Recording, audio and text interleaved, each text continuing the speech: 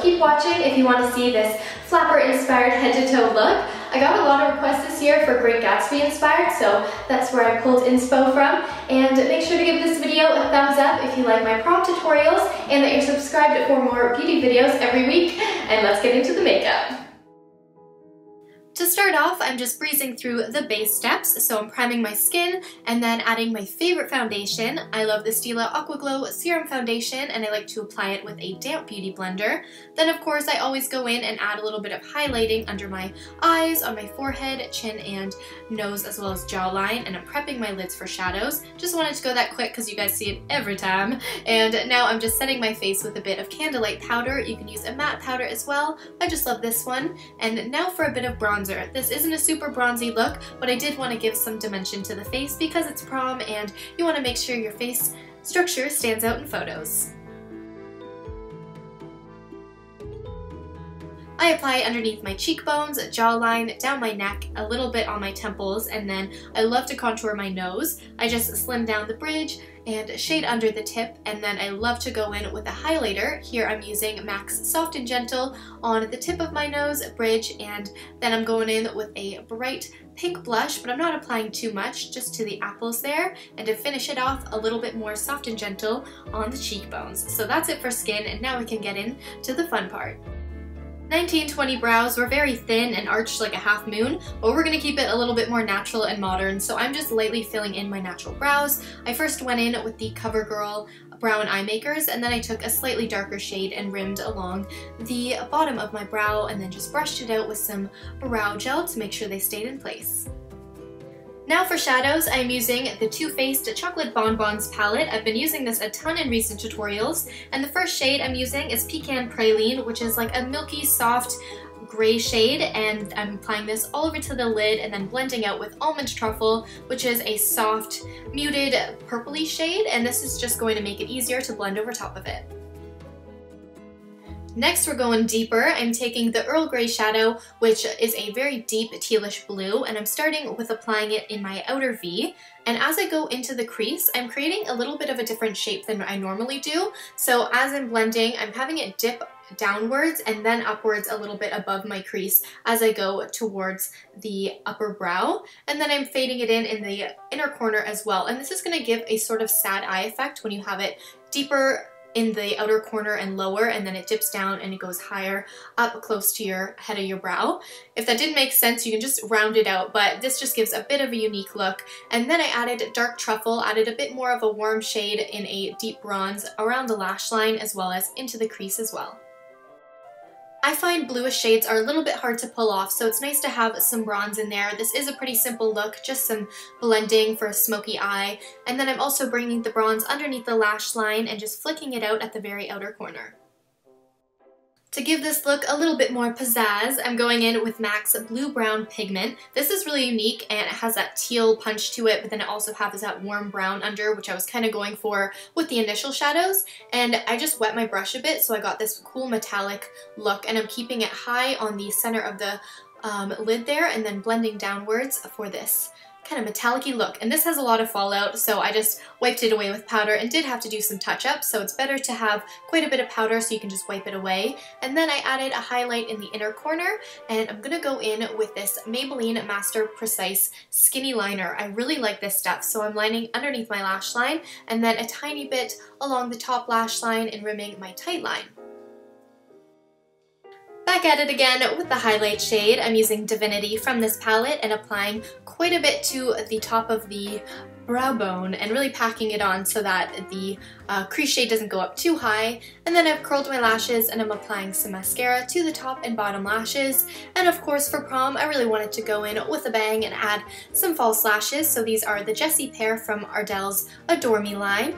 I'm just using some duo glue adhesive, and this one's brush on, so it's really easy to use. It applies in this kind of bluey shade, and then I just stick it in the center of the lid, let it sit for a second, and then apply it to the outer and inner corner.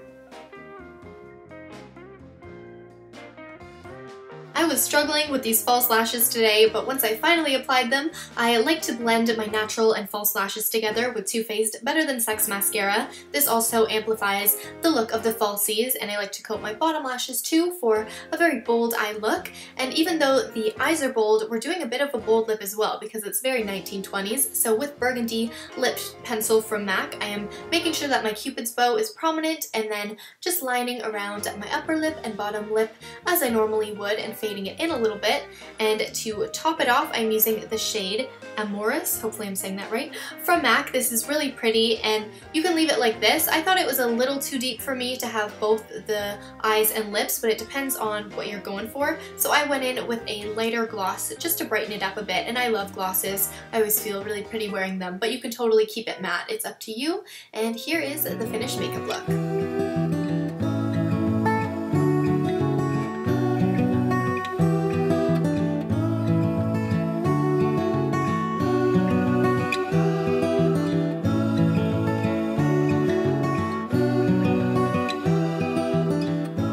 For hair, the look can be made more sexy with long tousled hair paired with the deep makeup, or you can rock a shorter faux bob to really bring together the 1920s theme with a headpiece. So to start, I'm applying Not Your Mother's Deja Vu Hair Primer Style Extender to the lengths and ends of my hair. I love the smell of this, and of course brush your hair out so it's free of any tangles. Have your hair parted to the side and then make sure at the back the part doesn't trail off, so you can add a little bit of teasing to ensure that the hair stays laying backwards. Now divide your hair into two sections, and with a medium-sized curling wand, this one is from Conair, roll up the curl, hold for a couple seconds, and then release. Let it cool in its shape for a longer lasting style just in your hand, and then pin the curl in half so you have a loop and then the curl at the bottom, and this will be the length of a bob. It does depend on how long your hair is, how you can do this, but if your hair is shorter you can always make the loop a little bit smaller so that you have the curl at the place where you want it and just hide the loop a little bit more. This is actually pretty quick and easy, and I like to brush out the curl on this under layer for a fluffy look, and I'm also adding some shine spray to the ends as I go.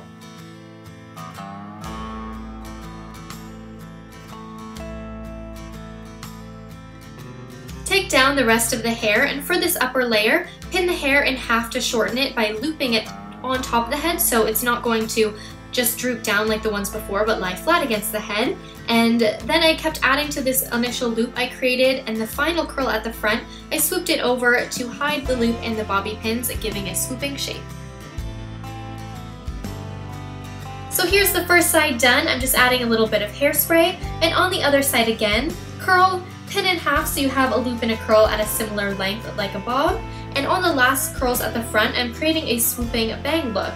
Just using trial and error, I'm just making sure all the curls fall nicely and that I don't have any long ends sticking out. Just add a little hairspray. Pantene's Air Spray is one of my go-tos. I like to tweak around the crown of my head for some volume because I hate teasing. And then I added this gorgeous and comfortable headpiece from Claire's to complete the hair look.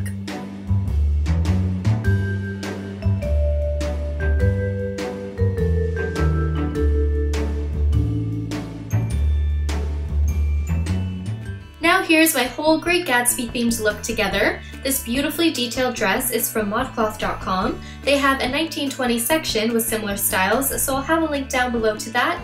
Headband, as I said, is from Claire's. Earrings from Le Chateau, and this necklace I borrowed from my mom, but I saw lots of black sets like this from Le Chateau.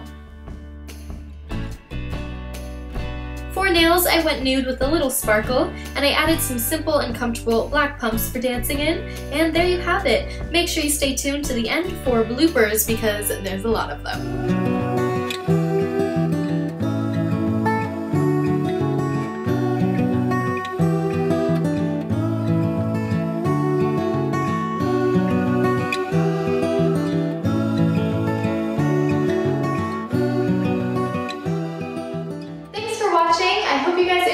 Look, and if you did, make sure to give this video a thumbs up for more prom videos or formals. If you have any requests, you can let me know in the comments down below. And if this isn't what you were looking for prom, I have a whole prom playlist where I've done like tons of videos over the years, so you can check that out and scroll through and see what you like. And also, make sure you're checking me out on Tumblr, I barely use Tumblr, Twitter, Snapchat, Instagram, so that you can stay updated with me and see what videos are coming up, and I will see you guys in my next video. That was cute. You weren't watching. No, you weren't. Yeah, that's so embarrassing. Don't do that again, please, please. Okay. I'm not a model, I can't do it. Okay. Can you pull my bra? No, you better not. He's gonna silently judge. Don't watch. Are you filming right now? Yeah. Did you press the button? Yeah, I did. Oh. I can't tell if you're watching. Why not? Oh no, you have to see. Go. Oh wait. Go. I don't know what. Do it exactly when you look at me. You looked at me like down. 3 times. I fell. Want you be the one for me? Won't you tell me how you feel? I share